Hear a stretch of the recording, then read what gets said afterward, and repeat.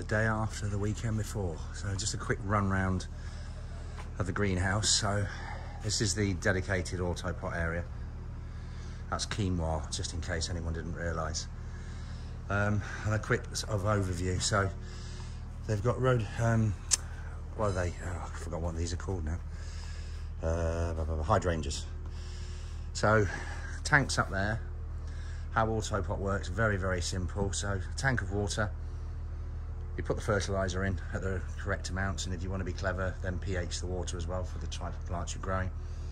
Then each tray and each pot and all around the greenhouse has one of these little valves in it. And what that valve does, it allows 20 millimetres of water to flood the tray, then stops. And then what happens, the plants drink all the water. It doesn't self-level like a ballcock system. It goes all the way down to the underside of the aqua valve, and when the surface tension breaks underneath it, then it will flood again. So it's the only system in the world that works via gravity and is controlled by the plants. So in basic terms, as long as you've got water and feed in your tank, the gravity will always find its lowest level. It works from 1 psi to 10 psi, and each valve in each tray opens independently in accordance to the plants. So the whole greenhouse, I'm going to take a quick flip through with you, is all on AutoPot, all different tanks all over the place, all gravity fed, each aqua valve just opening and closing when the plants want it to, or the plants are controlling the valve. So it's been an exceptional show yet again, and an even more exceptional greenhouse.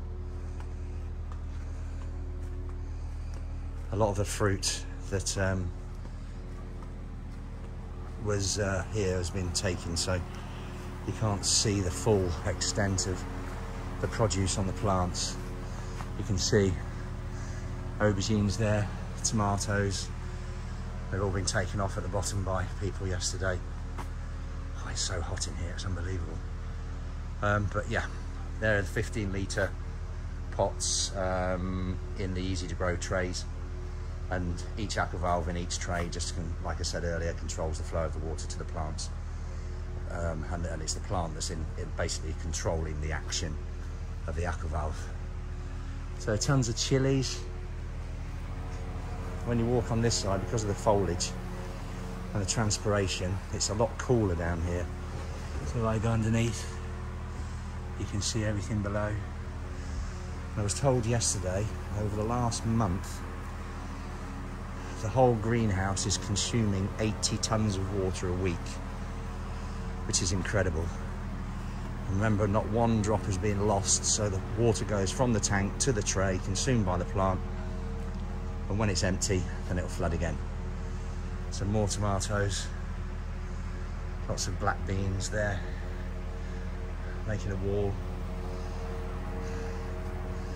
This is the flower garden, lovely. It's just gone over a little bit because of the heat, but absolutely love it. It's a natural meadow. Yeah, you can see. And then in the distance, the sunflowers there in the Auto 3s. There must be, I don't know how tall they are, probably 14, 15, 16 feet tall. They've got some baby snack cucumbers there. Pretty much they've got everything. And then absolutely stunning area is the dahlias, Rebecca, just tons and tons of flowers. Coleus, beautiful Coleus. I mean, it's just breathtaking. And everything in here, this is the new the XXL tray. So it can fit a 35 litre fabric pot with the collar, a 50 litre fabric pot, and Ben's found pots that it'll also fit 65 litre plastic pot or tree planters, 70 litre and 75 litre. So pretty much all the dahlias are in the XXLs. But yeah, absolutely stunning.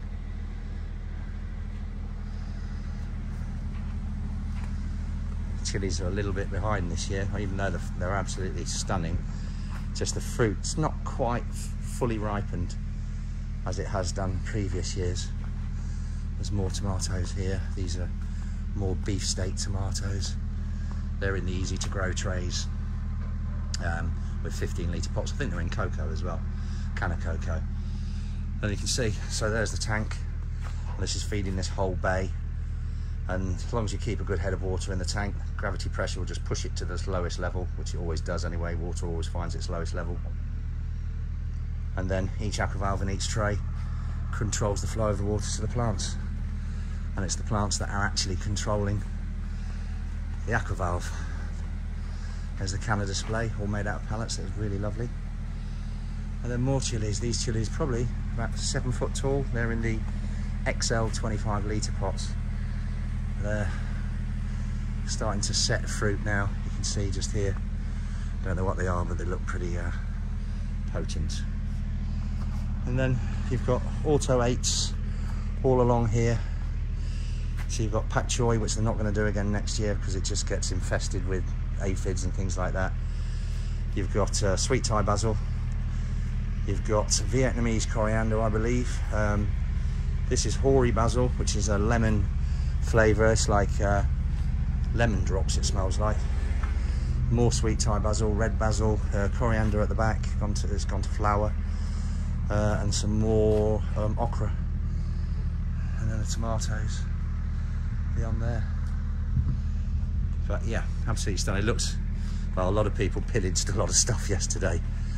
Left a little bit of a mess behind, but it'll all be fine. So yeah, that's the end of the show. Thank you very much. And just remember how hard the guys work to get this looking as stunning as they possibly can for the 2 days. So I hope you all had a good show, and we'll see you next year. Take care. Cheers. Bye-bye.